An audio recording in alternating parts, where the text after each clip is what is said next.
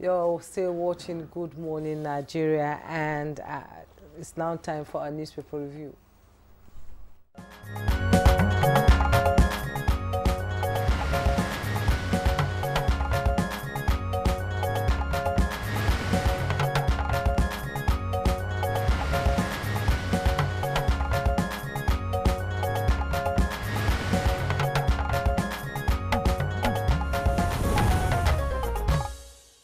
Right, the table is set for newspaper review, and Chukwudokoli Ubaja looking bright and young. Looks young, he's not young. Always he's here. bright and young, whatever you say. Good Victor, morning. how are you? Good morning. I'm all right. Jumai, You know, Chukwudi doesn't look his age at all. Mm. You know, he looks Love 10 your- years younger. love your neighbor Because you know, as carry yourself. wahala, you know, carry wahala put for your head. Love your neighbor as yourself. Don't behave as if you have all the troubles in the world. Others have more troubles than you. Everything is attitude towards the environment. Yeah, You'll be happy. yeah. All right, we'll learn. Always be happy. So let's begin with the Nigerian pilot.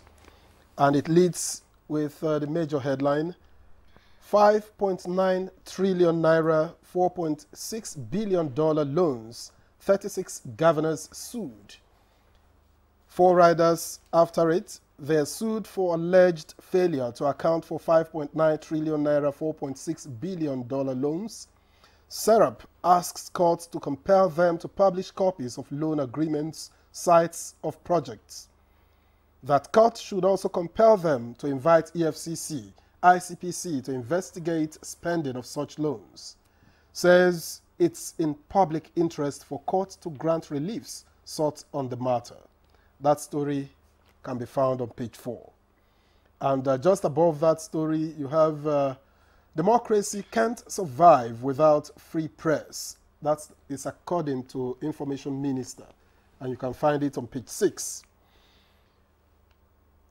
And at the bottom of the Nigerian pilot front page, 39-year-old man confesses killing 5 persons, including cousin. You can get that on page 5. We have moved on with governance in spite of political pressure. That's according to Governor Fubara. Edo government orders illegal miners to vacate Egbetua community in 7 days. Police arrest 7 cultists, declare Kingpin Makwo wanted. NAF airstrike neutralizes terrorists in Mandara Fountains, Shiroro. And EFCC disowns circulating list of ex-governors being probed for corruption. That one you can find it on page 7. Let's take you now to the Vanguard, which leads with this picture story and major headline, local firms, IOCs, to bid for 12 onshore, 7 deep onshore oil blocks. And it has a rider as FG woos investors at OTC 2024. You can find that story on page 4. Why FDIs continue to elude Nigeria, that's according to former Vice President Atiku, and you can find that story on page 9. It's just above the nameplate of The Guardian. And close to it, you have that Monday interview, they call it How Nigerians Can Identify Fake Electricity Meters by Tahir Aliu, NEMSA MD. And then just one more at the bottom of the front page of the Vanguard. Minister waits in as condemnation trails FIJ journalists' arrest. That's on page 25. And just before I go from The Guardian here, Mr. and Mrs. Mrs. says, so she sued her husband for cheating. Last time, she sued him for emotional abuse. What's that her name again? And Mr. says, Sue. All right. That's a good one to the beautiful morning. Let's quickly go to this Nigeria. And by the side piece of the nameplate, we have bank loans to private sector dropped by 10 trillion naira in March. That's coming from the CBN. You'll find the details on page 20. Experts decry payment of local school fees in dollars. with kickers, says it's affecting economy.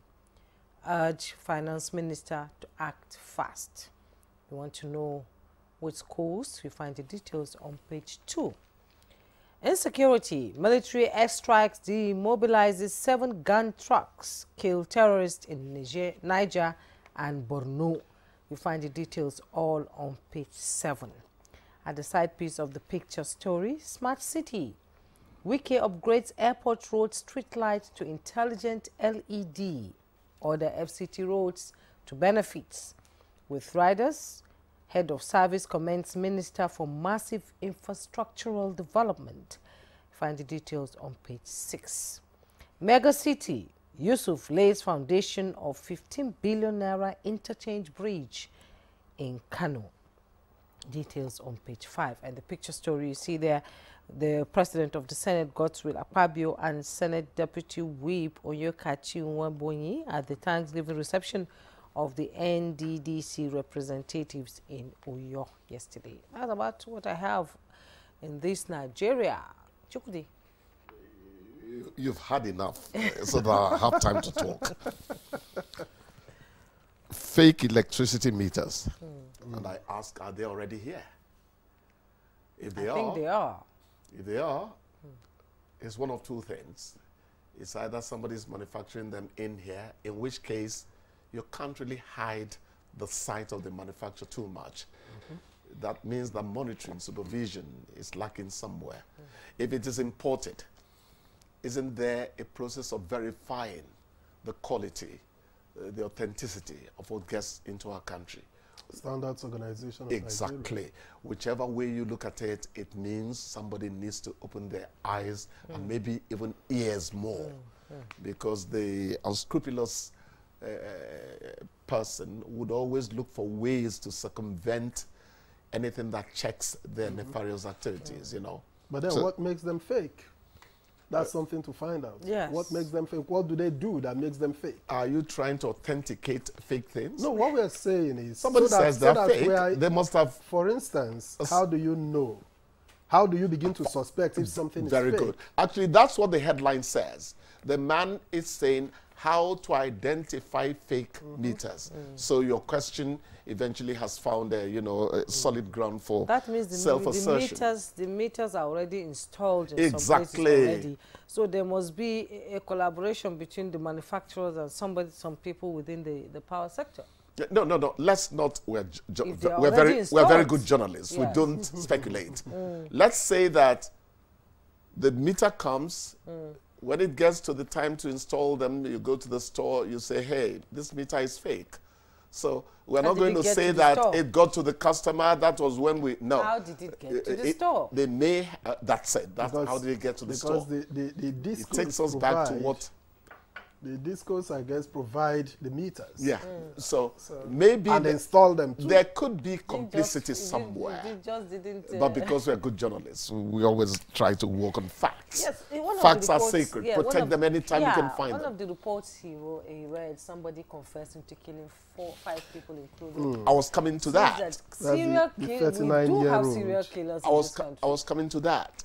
You know, we keep on repeating here. I have a case at home, so I should know what I'm talking about.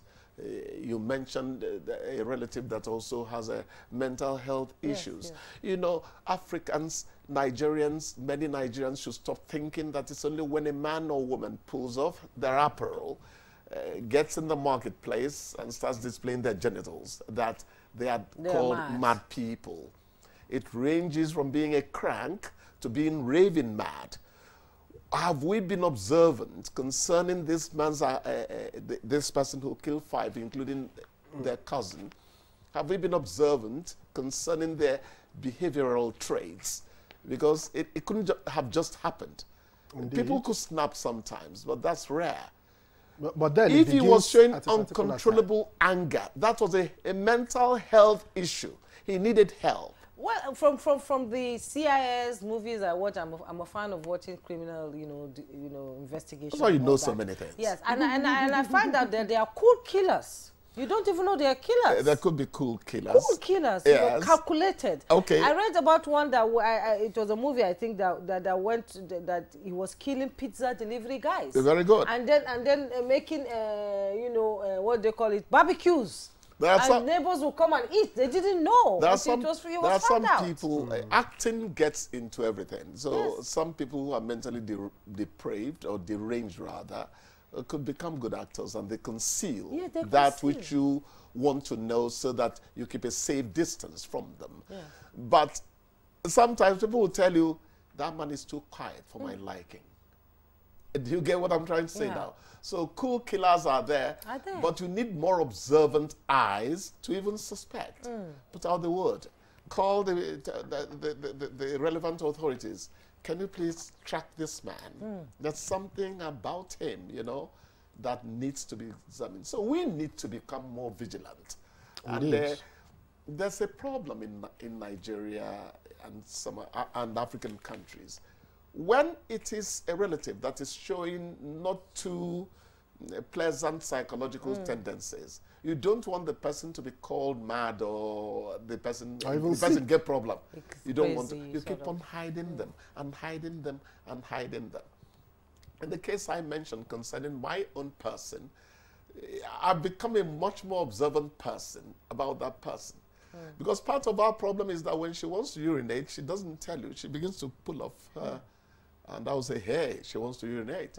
You begin to know how to interpret them, preempt them and all that. They can't talk. They can't understand anything. That's a mental health issue. So mental health needs to be taken more seriously in this climate. Very important. Why UK stops students from bringing families, that's the British ambassador to Nigeria talking there. He says that in 3 years, those dependents, that people who pursue further academic laurels, bring into the UK, jump from 15,000, or is it 17,000, to 54,000. I think it's another form of japa. So they're now saying that only those who are pursuing PhD programs, which is going to need sustained time for it to play out, are allowed to bring independence, not people pursuing first degree or anything masters, And it reduces the number. They are trying to self-preserve, because even though we say that those populations are aging, Europe actually has aging population, China does. So Africans are helping people from other countries, Mexico, they are helping them to keep their economy going. But the point is this, if they don't check the influx, very soon they start bursting at the seams. You understand? So well, in a place like UK, UK, the way she said it, she has desires to japa. Make sure she doesn't. We need her on where you stay with neighbors for years without saying hello and all that. I think the reason why some go with a wife or maybe a child is because you need companionship. It's not safe for you to just stay alone. You come back home, you enter your house. I think it's not like Nigeria, where you just buy your data and what is it for DSTV, watch movies, everything, even television, you have to pay. That's the British code. You have to pay for the license. That's the British you just don't go buy a television and put it in your house. That's the British code. Then you get the service. Yes. The British coldness, which does not augur well for the community as a whole. That leads to somebody dying for 5 days. Nobody knows they're dead. You South Africans are noisemakers. They are too, they want to pry into your life and all that. But it does have its benefits. When Mama Kira never said since 2 days ago, Africa does have benefits. We just need to do a few things about our attitudes, and we are going to grow. I've not been to the UK, actually. You've not been to the UK? Visit the UK someday. I was only there for 3 days to save my I learned a lot about the UK from James Hadley Chase, from Reader's Digest, which I found out that they are shutting down. You've been reading as well. Yes, Reader's Digest is shutting down. I can't imagine. I practically grew up just, Are you serious? Yes, really. I've been to Britain, London, but it was just for 3 days. I didn't want my visa to expire, without using it at all. And just before we let you go in a minute, employers, labor angry over unending fuel scarcity. I don't know whether that adjective is justified at the moment, because fuel is everywhere now. But this was taken probably on Saturday night. Over the weekend. So is easing off now. And we want to commend them. There's a filling station at CBN Junction, Cairo. Let's not advertise. They never one day stopped selling fuel for 1 minute. And it was never more than 680. It's just the queue that is the problem. It's the queue. Actually, they block the road, and you're forced to do one way sometimes, so that newspaper review does not. I hope I'm not reporting myself. You are. On that note, bye-bye. Thanks for coming to I deserve to be kicked out today. Exactly. I confess to go and report yourself at the nearest police station. Yes. We'll see you shortly for the discussion to begin.